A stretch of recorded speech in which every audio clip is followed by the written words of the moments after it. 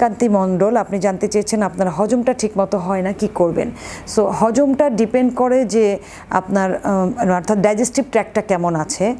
অনেক সময় আমরা হজমটা না হলে গ্যাস হয়, প্রচুর ঢেকুর হতে পারে, বাউল ক্লিয়ার নাও হতে পারে, কনস্টিপেশন হতে পারে, বা পরপর আপনার পাতলা পায়খানাও হতে পারে। কোনটি হচ্ছে আমরা ঠিক বুঝতে পারছি না। সো অনেক কারণে খাবার নাও হজম হতে পারে, যেটা আপনার বডিতে অভ্যস্ত না।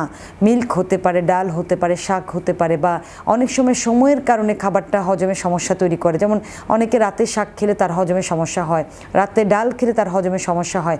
এটাকে একটু আইডেন্টিফাই করতে হবে যে কোন খাবার আপনার এটা হয়। ডেফিনেটলি সব ধরনের খাবার আপনার হজমের সমস্যা তৈরি করবে না, কিছু স্পেসিফিক খাবার আছে। সো যাদের হজমের সমস্যা হয় তাদেরকে আমরা একটু লো ফাইবার ফুড নিতে বলি, ল্যাকটোজ ফ্রি মিল্ক নিতে বলি, মিল্কের পরিবর্তে টক দই নিতে বলি, বা প্রোবায়োটিক যুক্ত খাবার। প্রোবায়োটিক যুক্ত খাবার সাধারণত মিল্ক অ্যান্ড মিল্ক প্রোডাক্টই হয়ে থাকে। যদি এটা আপনি খেতে না পারেন তাহলে চেষ্টা করতে হবে যে সাপ্লিমেন্ট আকারে প্রোবায়োটিক নেওয়ার জন্য, কারণ ইন্টেস্টাইনে প্রচুর পরিমাণে ব্যাড ব্যাকটেরিয়া থাকে।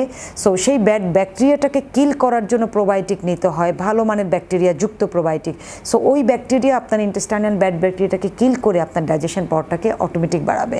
আর নিয়মিত যারা ব্যায়াম করেন তাদের কিন্তু ডাইজেশন পাওয়ার বাড়ে। যারা তার বডির ওয়েটের সাথে পানিটাকে মেনটেন করে তাদেরও ডাইজেশন পাওয়ার অনেক ভালো থাকে। এই নিয়মগুলোকে একটু খেয়াল করেন, আশা করি আপনি আপনার হজম শক্তি ফিরে পাবেন।